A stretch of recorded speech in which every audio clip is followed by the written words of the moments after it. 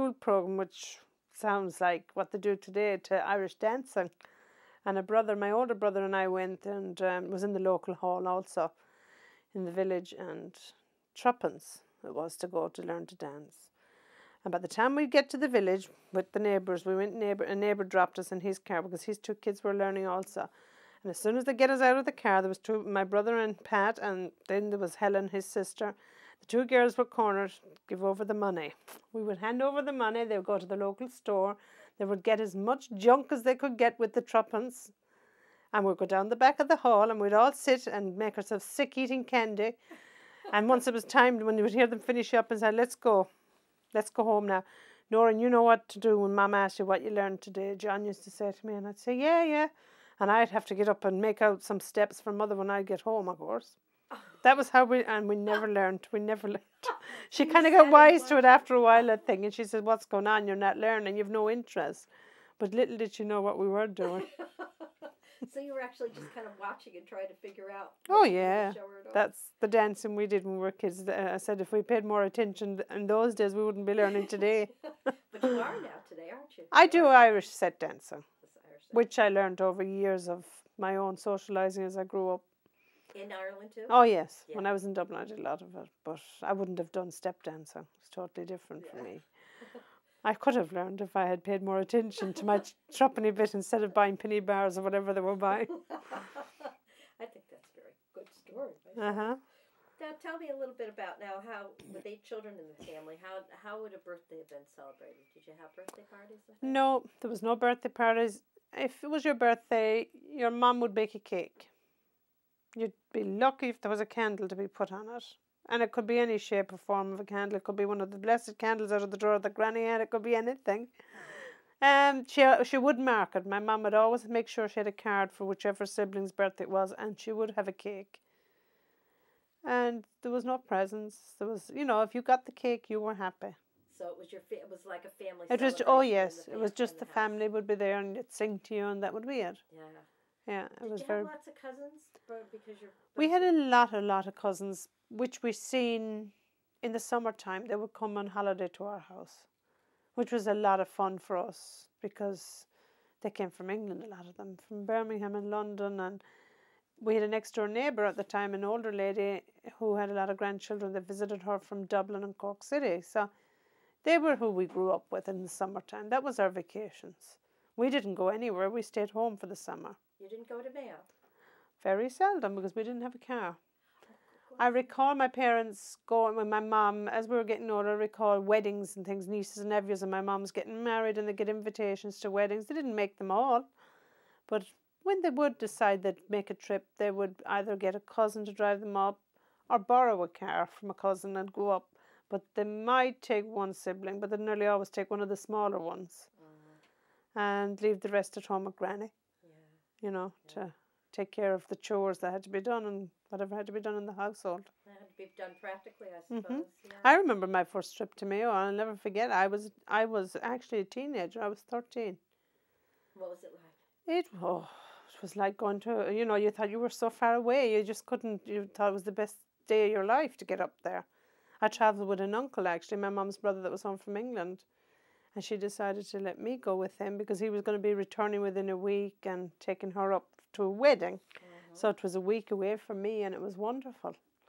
And I had a time in my life. He took me out with them at night and made me feel like the grown-up, of course. And they took me to all the festivals that were on locally and dances. And oh my gosh. You can imagine a teenager. You feel like you're the bee's knees. You're out with the adults. Oh, wow. It was a lot of fun. And that's a long drive.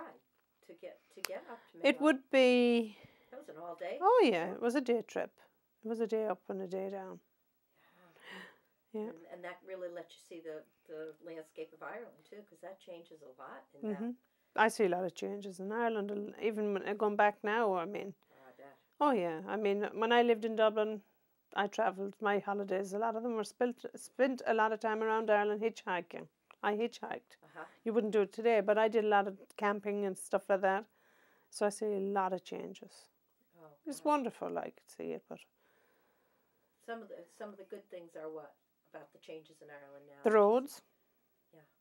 I'm sure you noticed the potholes. The roads are better. Transport is improved, public transports. The only thing is there's too many people on the road. Not a speed. A lot of young people driving, which we didn't do when we were kids. But there's a lot of changes. They have really come on a long way. A lot of new immigration too, isn't there? A lot of immigrants in Ireland now. Yeah. It's like any country today. Yeah, it's amazing, isn't it? Yeah. A lot of it. Yeah. It's amazing. And what are the downsides that you see about the changes? Drugs. A lot of drugs.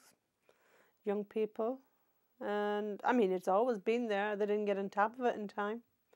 That's my way of looking at it. I mean, there was drugs out there when I was a kid, but you didn't dare. You wouldn't be seen anyway. You weren't allowed out, and that you weren't out socializing to be involved in it. But the sad thing today is it's in the schools. Kids get it. It's like any country, they just didn't get on top of it. To me, it doesn't bother me about the immigrants in Ireland. A lot of people that have never left home, it bothers them a lot.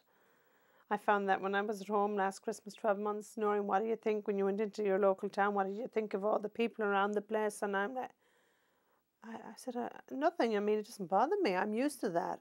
Yeah. They don't change. People never leave home. They don't change, and they find it very hard to digest what's around them. Yeah. A lot of the older folks. Yeah, I would imagine. Oh, yeah. They find it very hard. And I have to look at it. I'm an immigrant. I came to another country. I said, you've got to take it and look at it from that perspective, because this is where we ended up. Yeah. A lot of Irish did too. A lot of Irish immigrated out too. Oh, yeah. And even up to 10 years ago. Yeah. I mean, I'm only 12 years gone out of my country. I mean, I immigrated 12 years ago. How has the town, your big town, your town that you would have gone to for your 3 miles away town, how has that changed?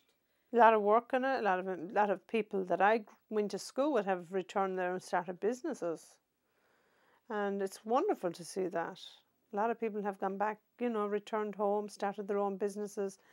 And it's not like when I was going out looking for a bit of work at home and you were fit to be able to say, oh, yes, I can go in and I can work in a hotel, I can do the bedrooms, I can do this, Those jobs are not yours today. They're for the immigrants.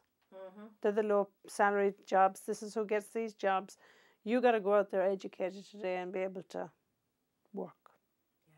So education is very important there today. How about the styles of homes?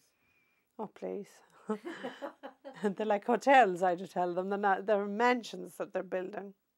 My home that I lived in was my father's home place. When we lived in it with 8 kids and my granny, there was 11 of us in that house. There was 3 bedrooms. There was no bathroom. There was no running water. I mean, today it's a 5-bedroom house with my mom living in it by herself and 3 bathrooms. This is what and that's only a small home compared to what some people are living in. Now, does your mother still farm it, or is it? No. She's retired then? One of my brothers takes care of that. And he has a house nearby? He lives close by to her, yeah. Yeah. Wow. And both my sisters have returned from London. Both their husbands are from West Cork. They're local guys, and they've returned back home in the past 4 years. And do they also work that far? No, they don't. No, they're not farming. No. But they're nearby. They're nearby. That must be so nice for your mother. Oh, it is. It's wonderful for her, Fabulous for her. All right, tell me something about Christmas. How was Christmas celebrated when you were a kid? There was a build-up to it. I mean, first of all, you had to be a carol singer in the church. You had to rehearse in school. That was exciting to think you were an important person. You were in the choir.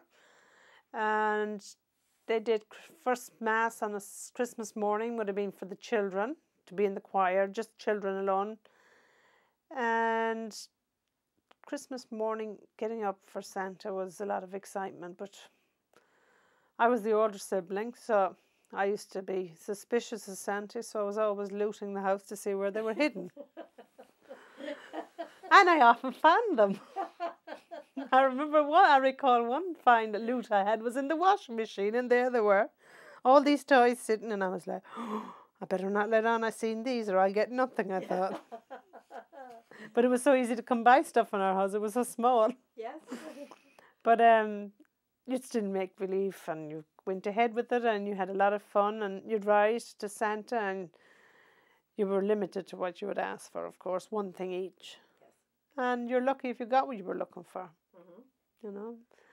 And then we shared a lot of our toys, and, Yeah. you know. How did you decorate the house up for the holiday? We would put up, we had a little tree, which was an artificial tree. I think my mum brought it from England when we were kids. We would put this up on a little windowsill in the house, and it was a small tree. We would put up paper decorations, which we would get and cut up into streamers, and you twisted them and hung them from the ceilings. You were lucky if you had balloons. Mhm. You'd hang up actually your socks that you wore. Mhm. You'd pin them with thumbtacks if you could in any piece of timber in the house. And believe me, there was nice things left in some of those socks for Christmas morning. Because my dad was a character. You could find anything from horse dung to coal Oh, yeah. in your sock. And he'd do it to the older ones. I thought you got oranges and things like that. Oh, I never seen an orange in my sock. You would get, the little ones would get it, the younger ones. But as we grew older, that's the jokes and pranks he would pull on us, and you couldn't say anything. We just, you had to play with it. Yeah. But we'd have Christmas dinner. We would probably have our own turkey that we would have from the farm, and your own vegetables. We grew potatoes. We did all that kind of work. And you had plum pudding pot, and you'd have Christmas cake, which was a wonderful thing to have to make. And you wouldn't just make one. You'd probably make, when you'd be doing a plum pudding for Christmas, you'd probably make 3 or 4 of them with the household there was so many of us. Yes. And you could make probably 2 Christmas cakes. And did neighbors now come in? Did you exchange visit between your neighbors? You did. And if there was any cousins, I always recall my mum and dad would go to midnight mass. But that's what they told us. They used to go to the pub, I think, as well. And the Honda 50. But they always went by my dad's uncle's house on Christmas Eve. And I recall I used to sit up with Granny till they come home, and it used to be quite late sometimes to us, we just wait up to see what was the news, and they'd bring in the local gossip to you. But they did that right up to my father died. That was a custom they had between them. They would go to Uncle Dan's house. Even when he had passed away, they would still visit that house. They'd still go to that house. They still visit that house to the son that was there. Christmas morning, of course, we were up probably at the crack of dawn, like any other house, and we all had to go. I know that 10 o'clock mass was our mass Sunday morning. We had to be out that door and up the road walking for mass. We had to walk. And how far? The church was 3 miles from us. Yeah. We'd cross the fields, and you'd be warned, when I find you up at the church, don't have muck on your socks where you cross the fields, and hold each other's hands, be careful, you got warnings leaving the house, be there, don't be doodling on the road. Time meant nothing to us as kids. An hour to go up 3 miles. I mean, we could probably just make mass, we just walk in to be started. Yeah. Your parents would be there in front of you. Where were you? Where were you? You knew by the looks. We were walking, we were coming to mass. Probably eating the blackberries going along the road. Taking the time. Yeah. At Christmas time, did they have like Wren boys or? We did the Wren. You did the Oh, we loved the Wren boys. We did that. It still goes. It's traditional. St. Stephen's Day, we would all get a ram bush, a holly bush. We'd decorate it. Now you wouldn't get the wren bird, but that custom would have been years ago. They would. Mm-hmm. So I remember we used to have a decoration of a little robin, and we used to tie him on our bush, and we used to say that was our bird. And we would do the local neighbours when we were little, and we wouldn't all go out together because you'd make more money by going out separately. Oh. So there was 8 of us. So you'd go on 2s. But it'd be like a little one and an older one. We'd had to be mixed up. But the little ones, if they were very young, they didn't go out. And my older brothers, they had bicycles as they got older, and they used to be, as we used to think, it was so horrible to think they would have done the whole round before we get there. And, you were here already, then, you were passed off, as your family was here already, so they wouldn't get us, we wouldn't get, you'd be lucky if you got sweets, but we'd be looking for the pennies, the money. But a lot of fun then when we come home, and the evening time, and they'd be the last home also, the older ones. And my dad used to sit at the table counting it out with them, and he'd be pocketing some of it, joking with us, Yeah. teasing. But it was a lot of fun to have your own money. Yeah. Yeah. Was that as you're talking, I'm thinking of Halloween. Is Halloween anything? We didn't. The way we celebrated Halloween was in our home. Just your family, same as Christmas. You would hang an apple from a ceiling, hands behind your back, and you would have to catch it with your mouth and shoulder. And if you pulled the apple down, it was up to your parents. If they had pennies, they would give you a prize. And then the other one was a dish of water on the floor and ducking your head in to get the penny out of the bowl. To get a penny out. Oh, yes. Oh my gosh, that must have been near or an impossible. apple. Oh, well, you'd do it if you wanted that penny. You'd do it. Then we used to have the barn brack. Tell me about that.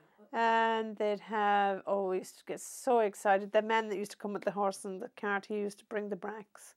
And they were big round bracks. They were really big ones. And it's a kind of bread. Oh, yes, it is. Yeah. Raisins in it and fruit. And there would be different items put through it when they baked it.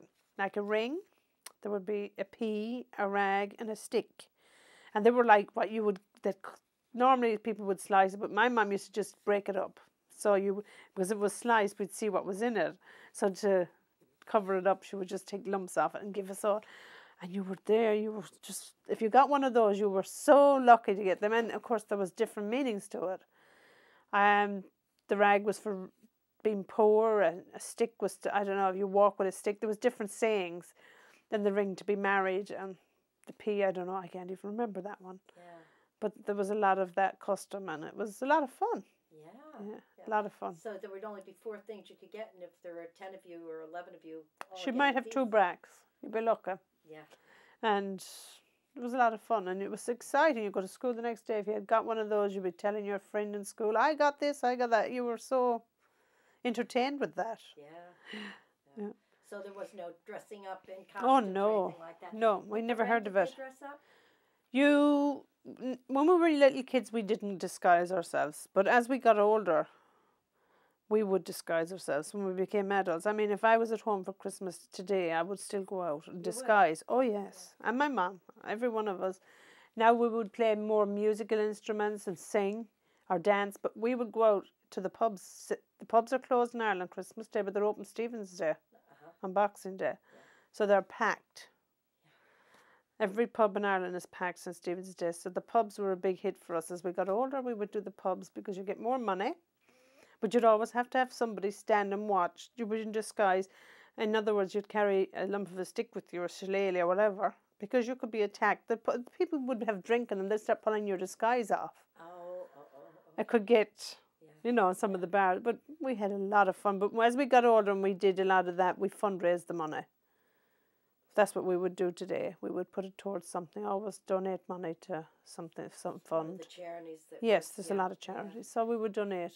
So you had a party piece then, obviously. You had some sort of party piece. Well, you pretend you had anyway. You'd have to go. You couldn't miss the fun of going out disguised. But you had a bow on. You could have a tambourine with you. Even if you didn't play, you could bang it. You could pretend. Yeah. Or a mouth organ or tin whistle. But more often than not, I was the one with the tambourine or the bow on with me. Not that I could play it professionally, but just to make some noise. Yeah, but my mom and I have 2 family members that play accordion and that. And you would sing. And is it a musical family? Primarily, everybody in your family a little bit musical? Everybody's into music some way. But I wouldn't say, put the whole lot together, you would hear a lot of noise. And do you sing? Not really, no. No. My mom, yes, she would sing, and she'd have a lot of old songs. I'd sing along with people, but I wouldn't sing as in person myself, no. What's your favourite song, if you think back? Well, I was into a lot of Irish country music when I was growing up. I'd done a lot of that. I went to a lot of dances.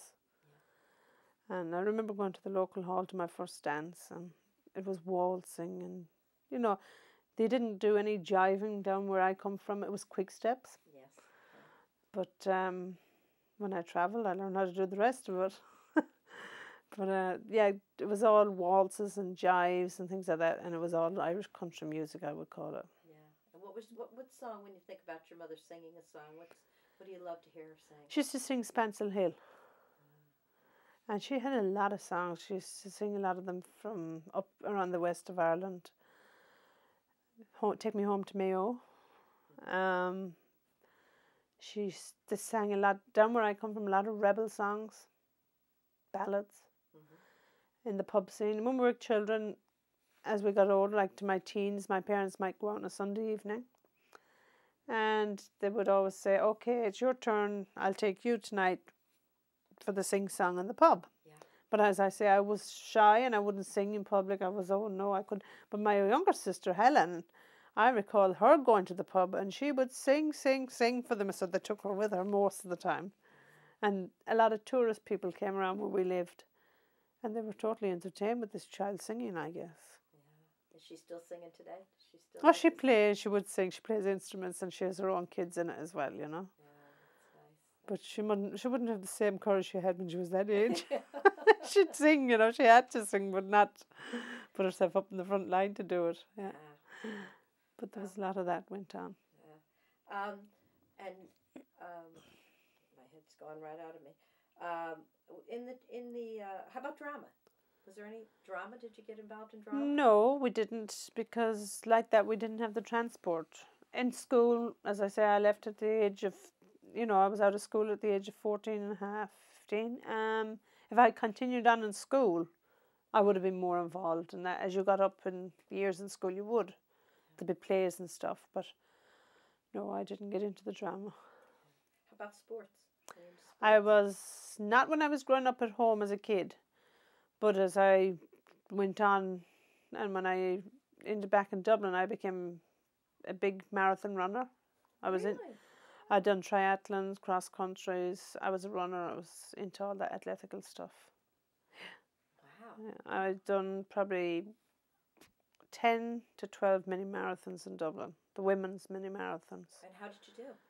Oh, I mean, you're up against thousands. My first was my best, of course. Your first is always. It wouldn't be like there was top athletes in there to win, but we just did out and you did your thing and you sponsored something. You always fundraise for something. Yes. Yeah. And you did your thing and you had to enjoy it to do it. I enjoyed road running. I mean, I don't do it today because I've ended up my knees, like a lot of runners.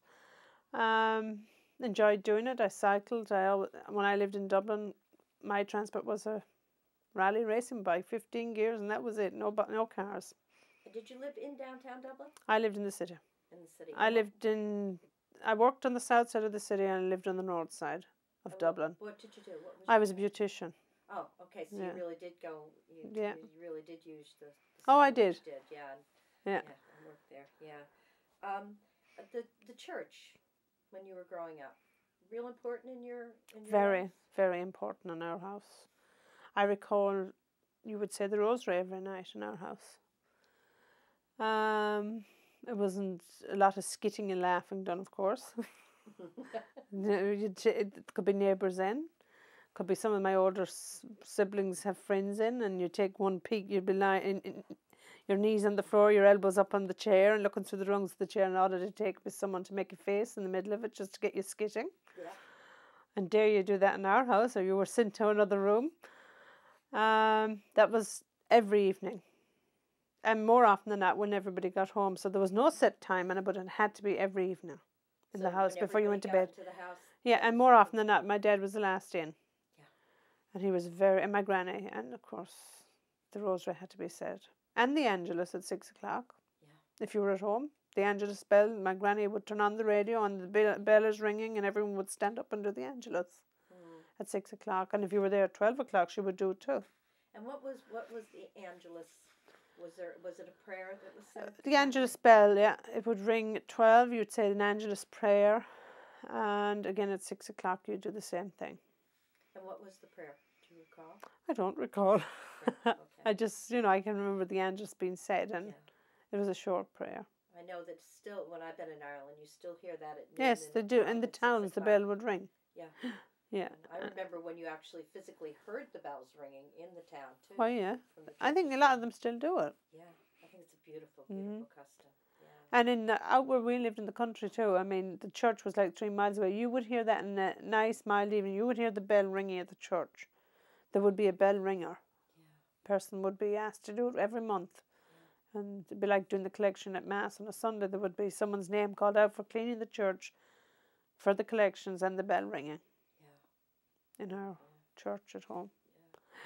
So that was a lot. So church Mass was just absolutely a regular thing that happened every Sunday morning at 10 o'clock. Yeah. And we also had to go to confessions every Saturday morning if you were old enough. Oh, true. Every Saturday morning. Like, I don't know what we were up there doing, but we went, and you're getting away from the house. You went all the way up. You'd meet your friends from school in the church. There was a whole clutter of kids in the church on a Saturday morning. The priest was kept busy. Yeah. And you'd line up and go to the confessional and then take off home. It probably took us an hour to get there, an hour to get home. I don't know. But you went every Saturday morning. How was your first communion? What was your first communion like? It was fun. I was in class with another brother. I was kept back. Well, what happened when we came from England, I started behind. Like, you went to school when you were 4.